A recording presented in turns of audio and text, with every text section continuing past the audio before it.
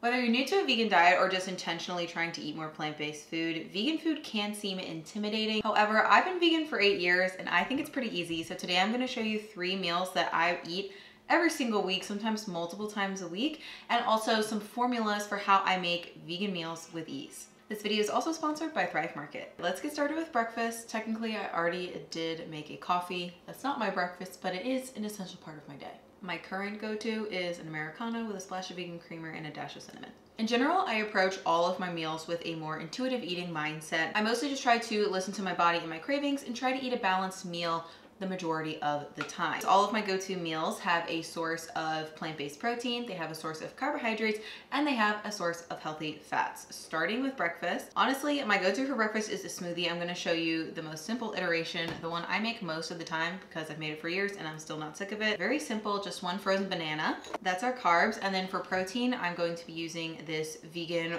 chocolate protein powder.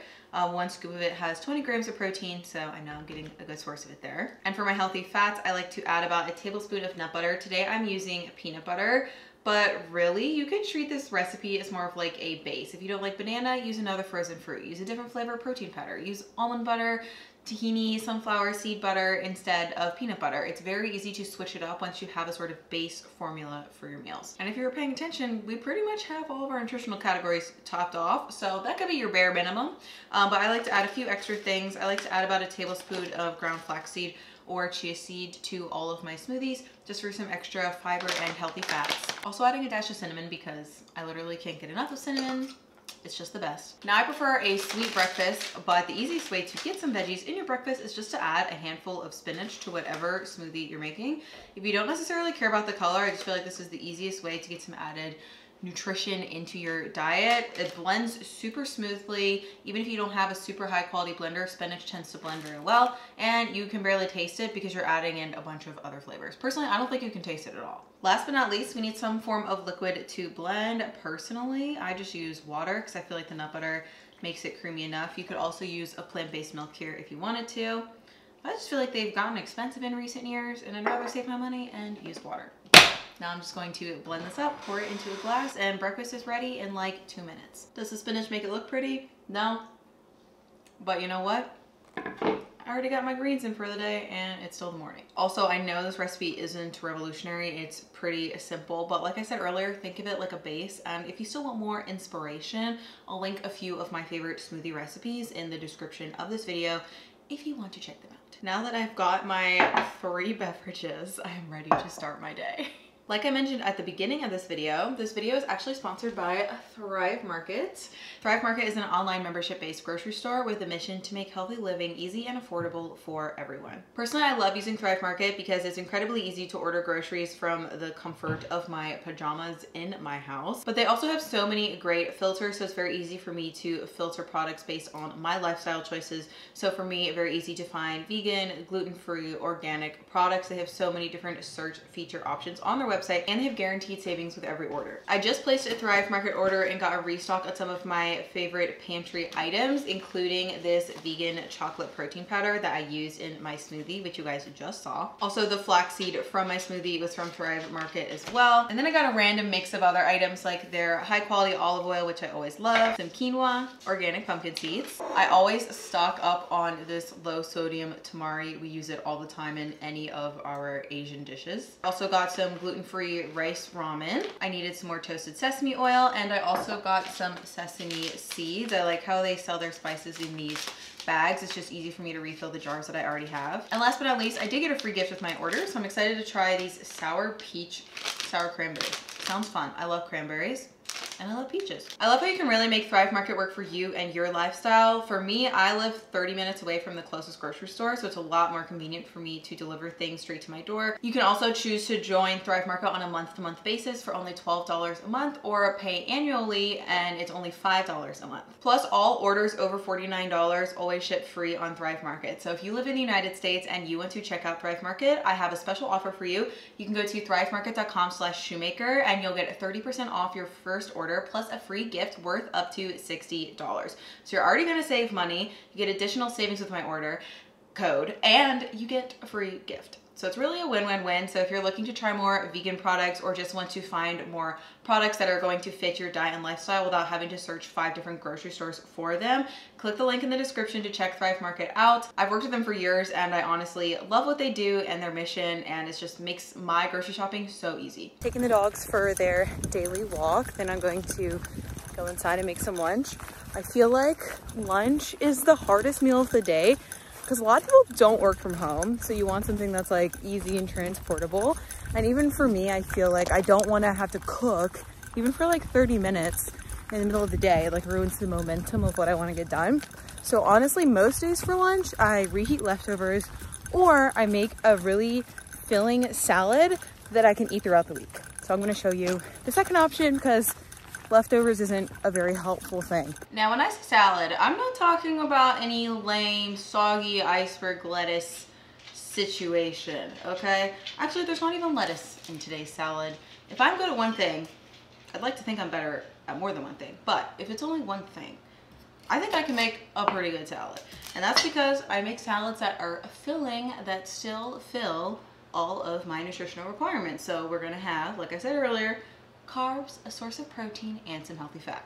Today I'm going to be making my roasted broccoli quinoa salad. I think this is a really good salad for meal prep because you can serve it cold or warm, and all of the ingredients are also super affordable. Like, you can get broccoli any time of year and it's roughly going to be the same price. And as you will see today, it's also very easy to customize because I will not be following my recipe exactly, but I think this is a good example of showing how it's super easy to modify recipes based on what you have in your pantry or based on your own personal likes and dislikes. So we're gonna start by cutting our broccoli and the broccoli stems, no waste here, into bite-sized florets. You want about 5-ish cups of broccoli. Today I'm just going to be eyeballing it.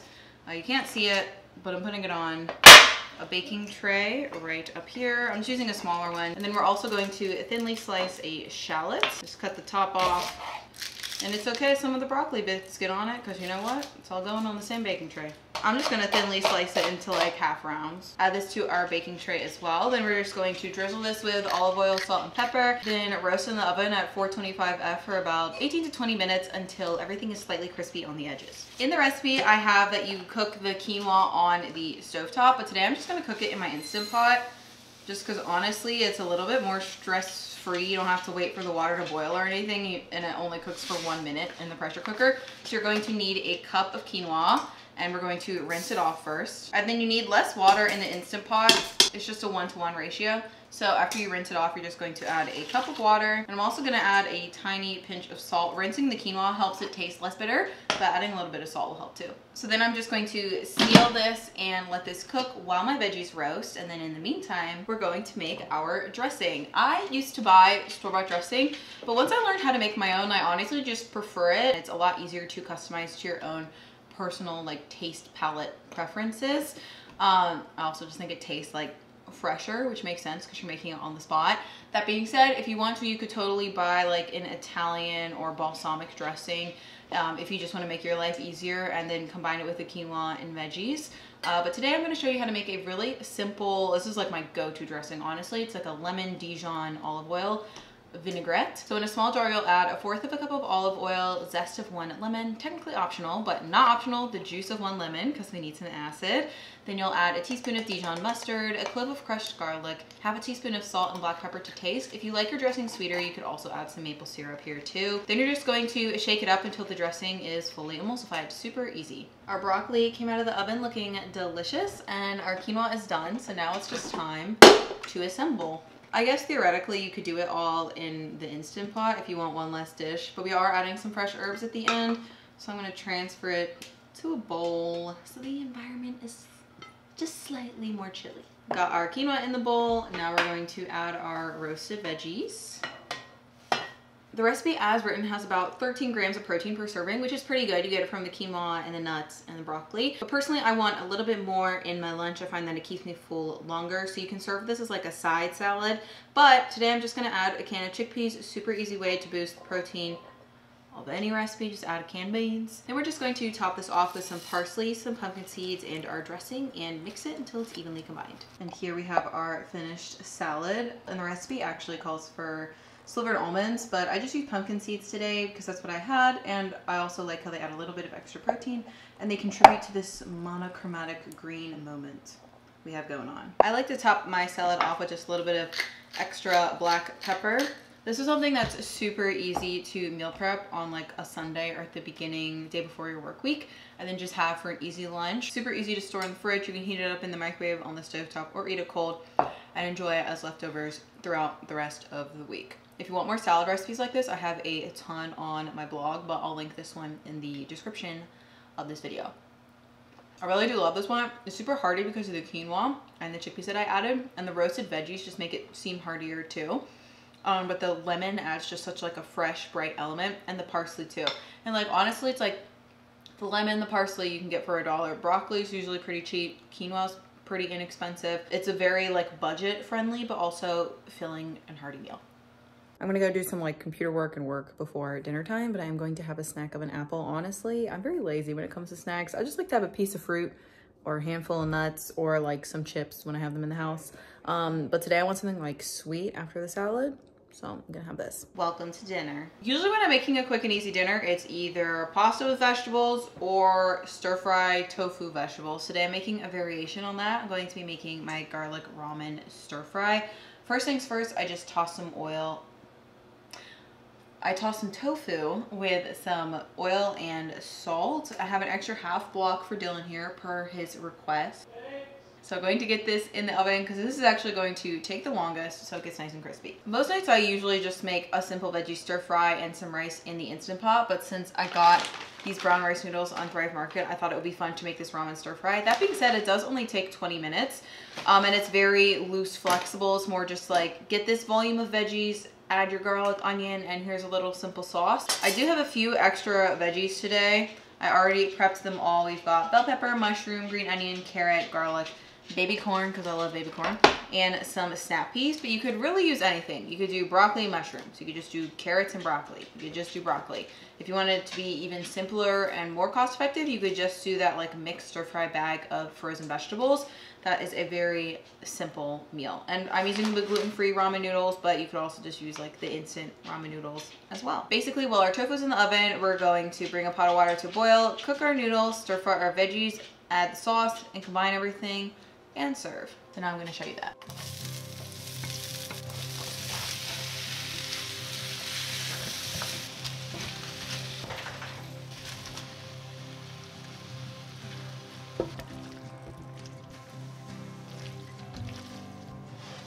Got our finished stir fry, and then over here our crispy tofu.